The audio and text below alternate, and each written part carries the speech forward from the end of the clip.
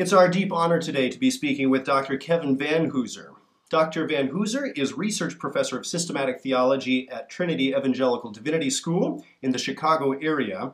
He is author of many books, including Is There a Meaning in This Text?, The Drama of Doctrine, and also the book that we'll be discussing today, Biblical Authority After Babel, Retrieving the Solas in the Spirit of Mere Protestant Christianity.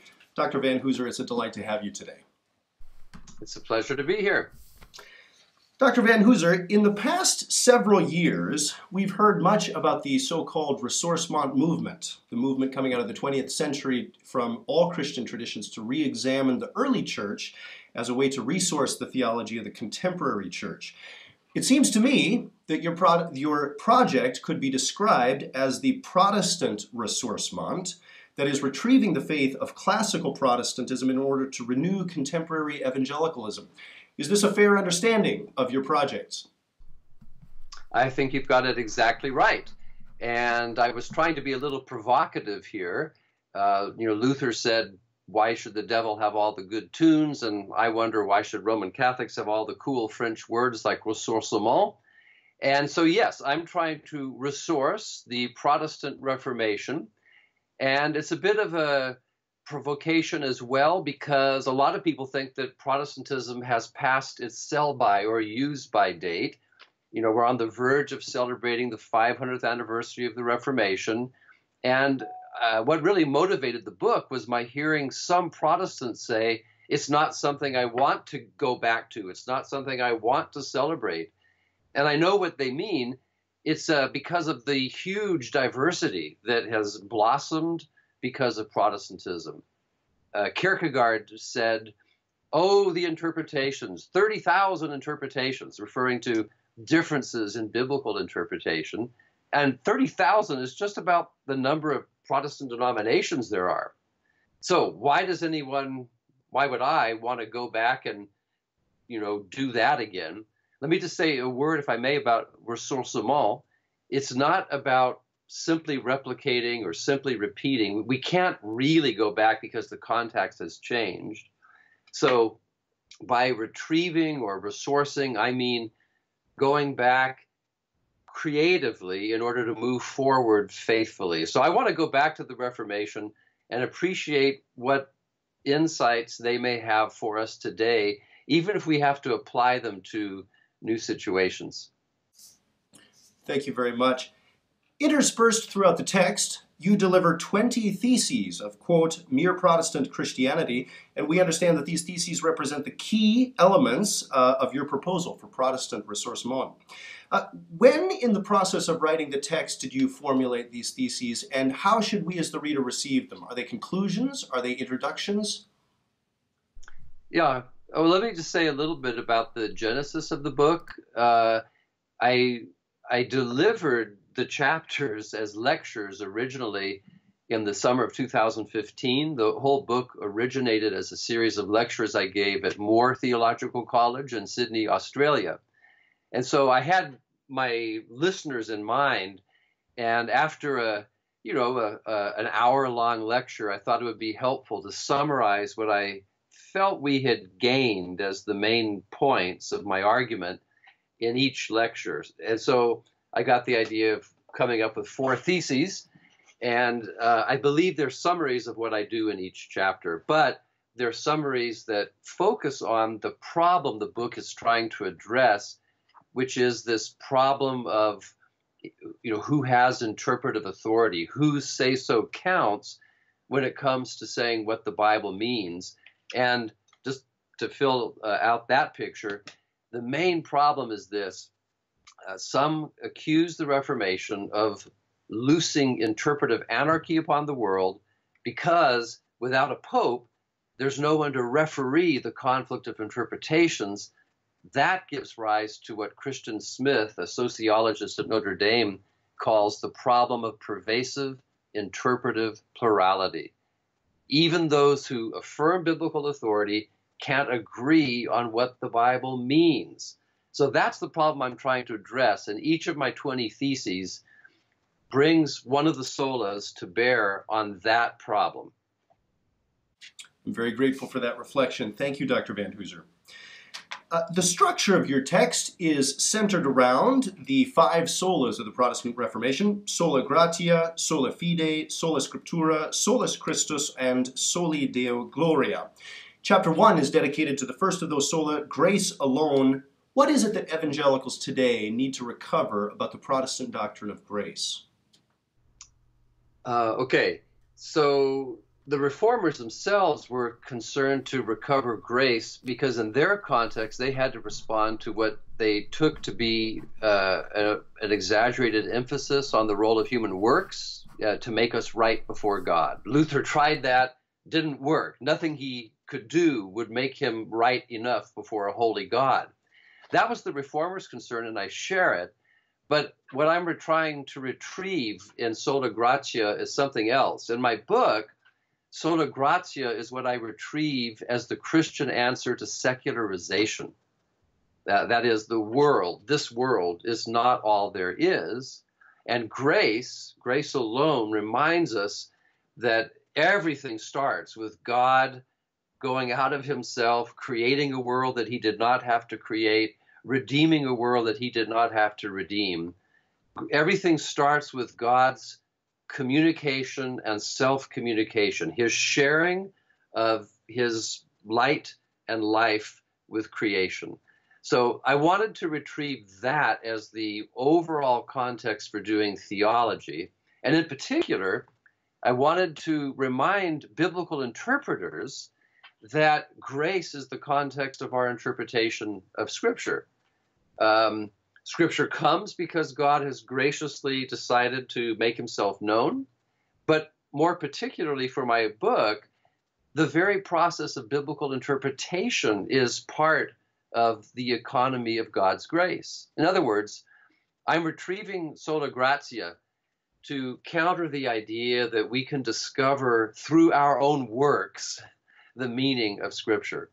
If the reformers were concerned about works for salvation, I'm concerned about an over-reliance on human works for interpretation.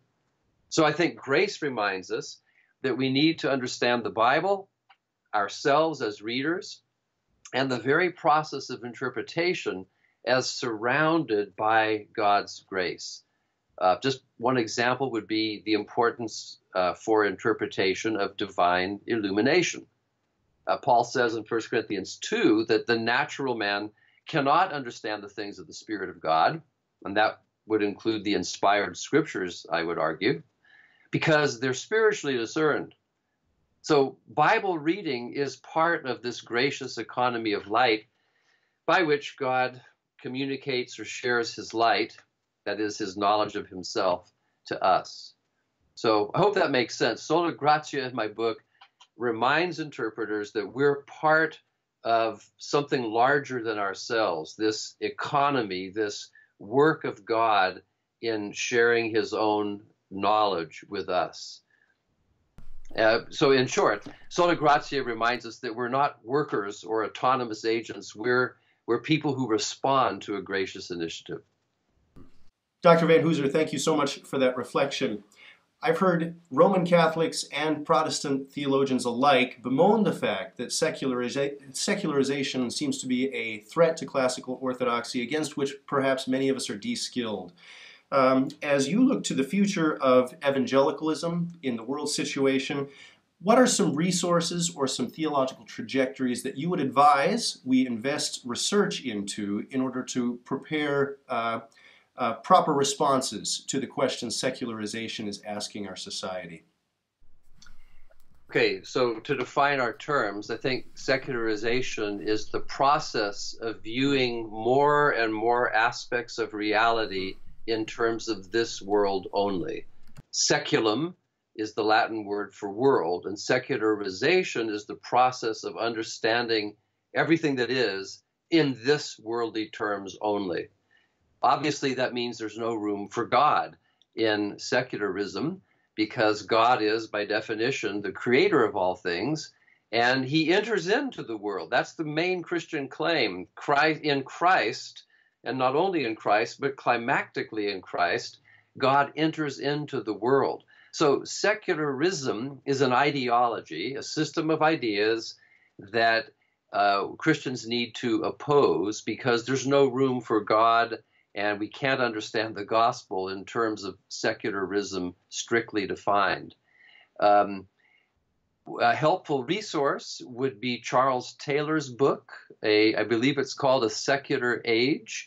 And this is very helpful because Taylor, as a philosopher, locates secularization in the history of ideas. There's no reason why we have to accept its claims. It has a genealogy too. There are contextual factors that explain or help us to understand the rise of secularization. It has to do with science and the economy and all sorts of things. But Taylor actually highlights the role of what he calls the social imaginary.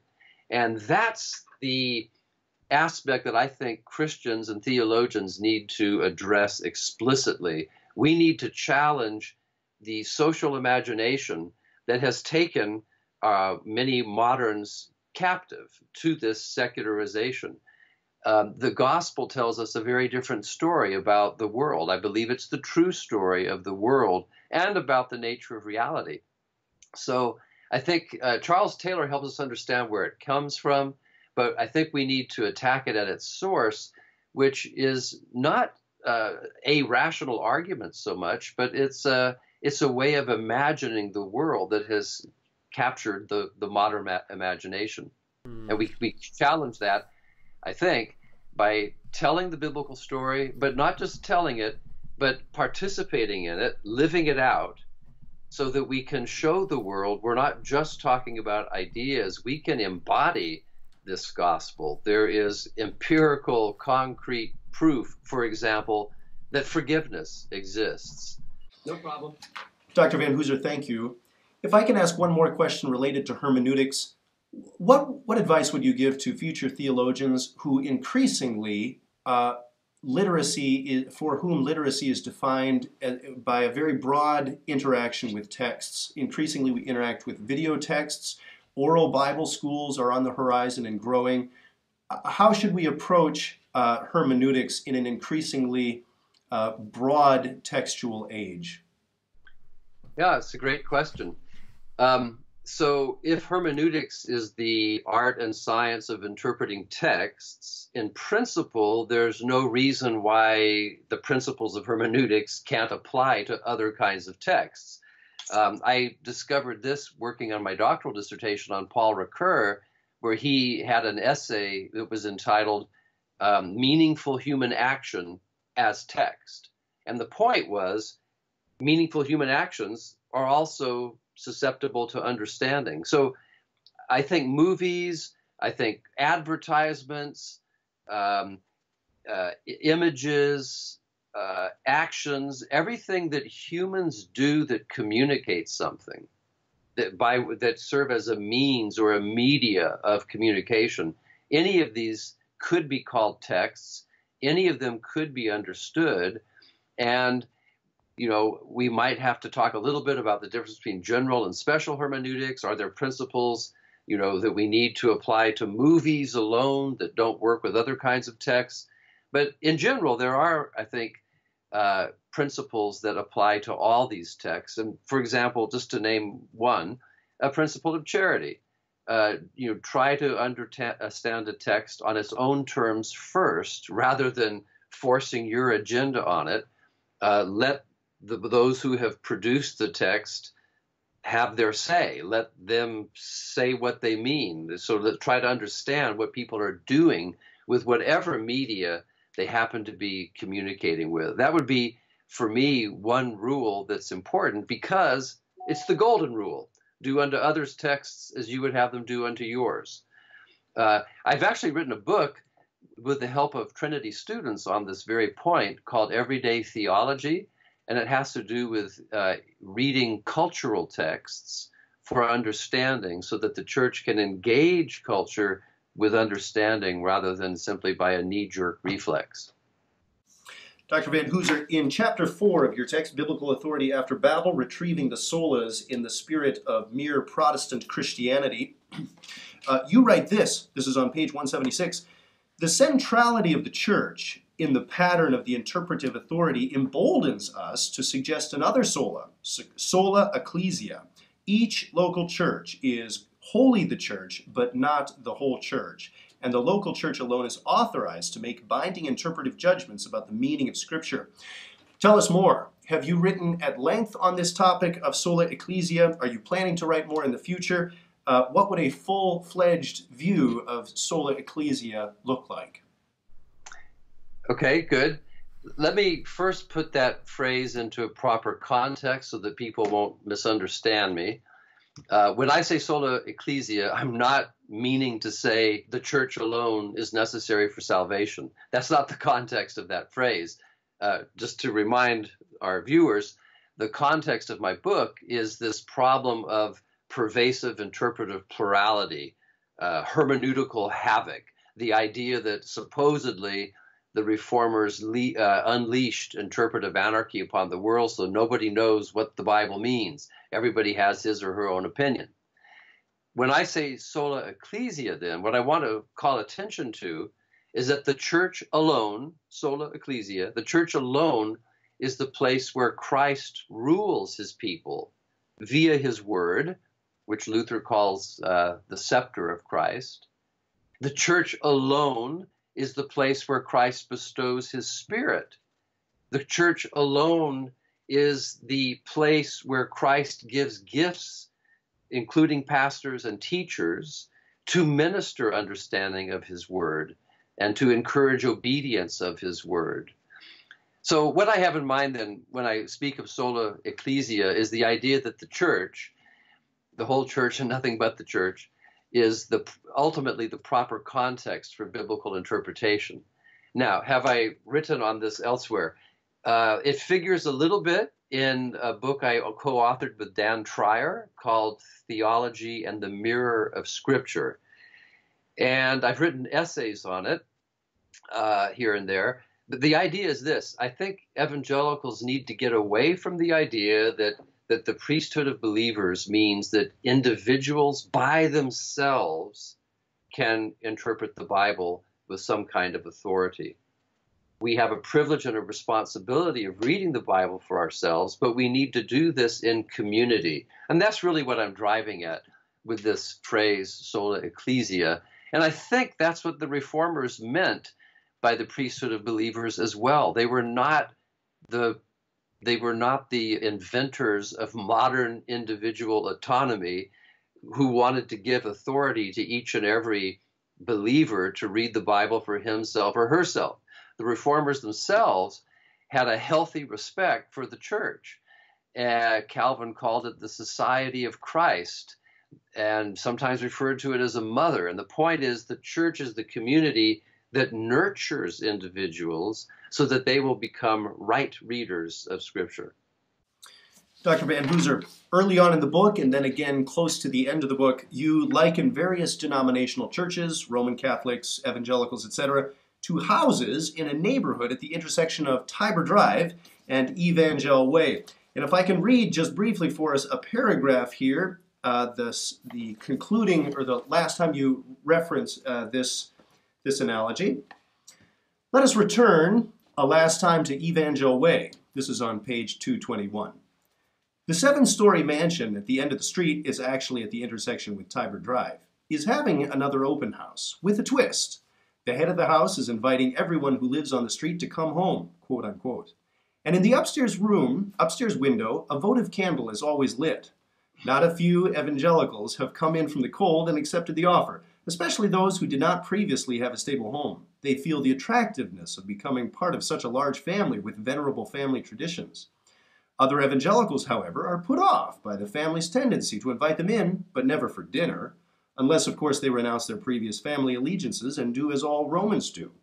Still, other evangelicals are suspicious of the family's sense of entitlement, which goes so far as seeking to exercise the right of eminent domain over the other houses on Evangel Way. This is an intriguing analogy that's caught myself and many of my students. In this analogy, what, in fact, is the one holy Catholic Apostolic Church? Okay, good question. So the idea is that no one house, no one denomination is the fullness of the Church of Jesus Christ. So I think the answer to your question, the one holy Catholic Apostolic Church, is the whole neighborhood. What I'm getting at is the importance of Catholicity, small c, the whole church.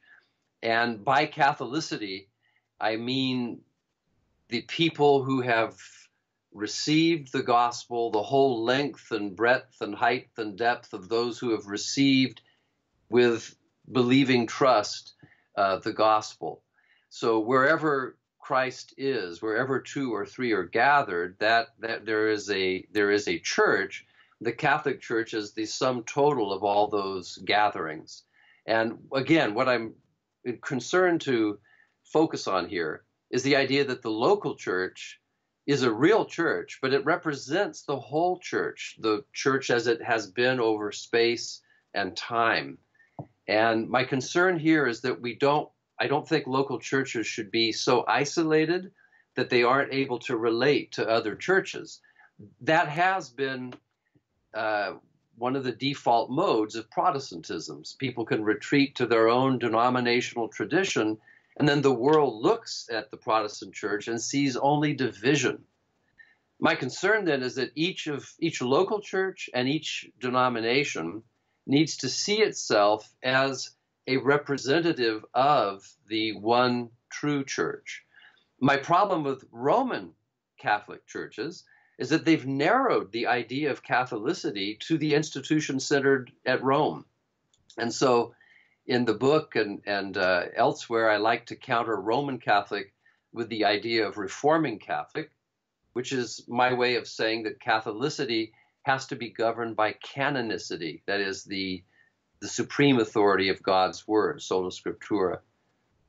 But the main point I'm trying to make in the book is that the Catholic Church, again, small c, the Catholic Church has a role in solving this problem of interpretive pluralism.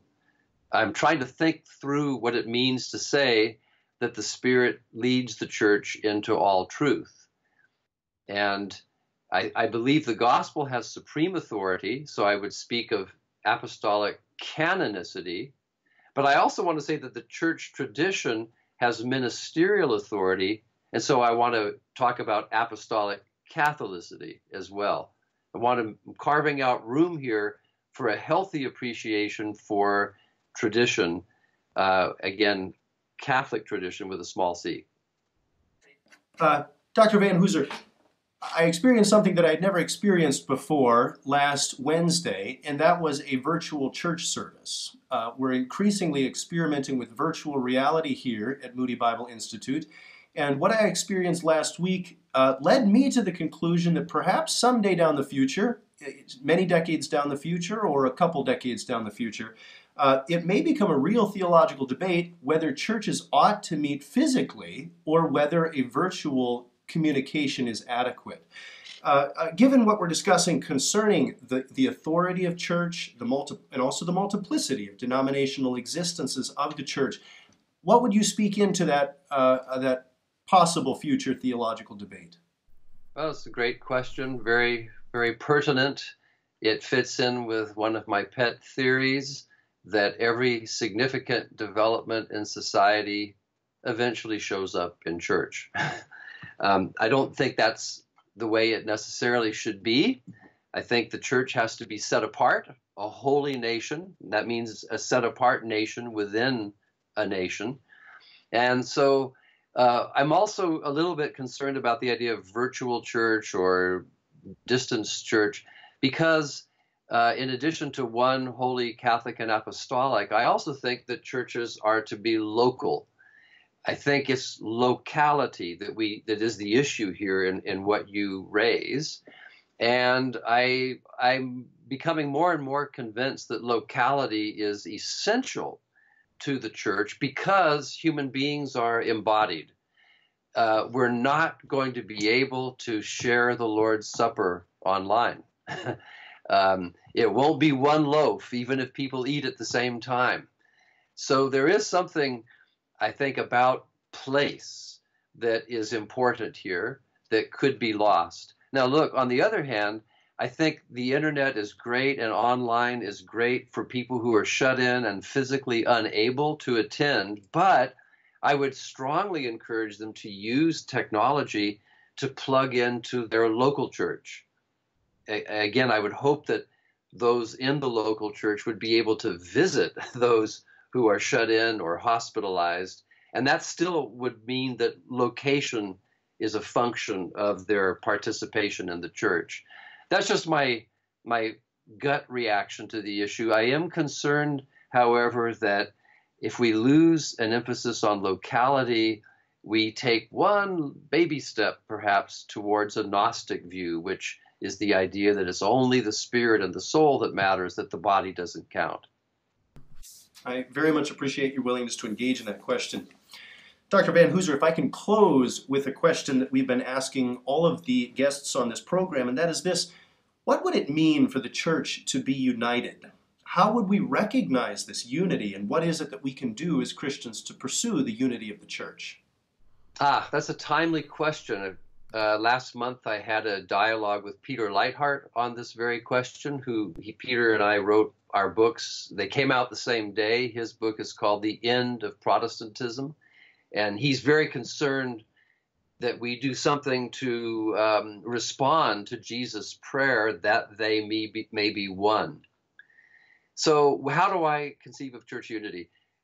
Very quickly, I think it would be more like an informal network rather than a formal institution. Again, think about what I said about the neighborhood. In the book, I do compare neighborhood associations that are voluntary with homeowner associations where membership is mandatory and subject to legal authority. I think the Roman Catholic Church, an institution, is more like a homeowners association, but what I'm calling mere Protestant Christianity is much more like a neighborhood association. Now that's still maybe something of a vague idea, but let me here resource the Reformers once more. The Reformers themselves, though they eventually went their different ways, they were concerned about demonstrating the visible unity they had in Christ as well. And in thinking about that, the kind of unity I would be after today is what I would call table talk unity. Table, because fellowship at the Lord's table is a sine qua non, and the Reformers worked hard to iron out their differences on the theology of the Lord's Supper so that they could continue to share the Lord's Supper. But in saying table talk, I'm also talking about talk. And there has to be lots of talk between churches, talk about the things that Jesus accomplished in Jerusalem, just as the disciples on the way to Emmaus kept talking. In other words, I think we need to be talking about Scripture and what it means for us today. We need to keep talking, and we need to keep talking at the table, that is, within the context of fellowship, communion of the saints. I think talk takes time. I think time is God's gift to the church. It's having more time to talk affords us a greater opportunity to reach deeper understandings. And best case scenario, that's what is happening with these diverse Protestant groups. When Lutherans and Reformed and Methodists get together to talk about things, I think we have a richer understanding because each of those denominational traditions has the special concern, special emphasis, and at the limit, we might even call them gifts, insights that are gifts to the whole church to enrich it. Again, there has to be agreement of some kind about the essentials. That is, we have to agree on the basic story of what God has done. But I think there is room for disagreement about what some of the particulars in the story mean.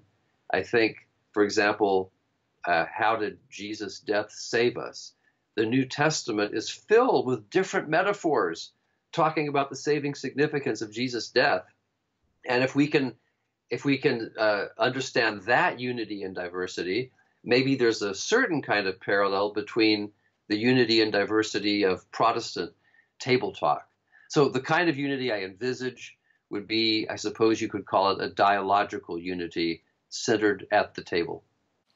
It's been our tremendous privilege to be speaking with Dr. Kevin Vanhoozer, Research Professor of Systematic Theology at Trinity Evangelical Divinity School and author of the text we've been discussing, Biblical Authority After Babel, Retrieving the Solas in the Spirit of Mere Protestant Christianity. Dr. Vanhoozer, thank you so much for speaking with us today. It's been a pleasure, Jonathan. Thank you for having me.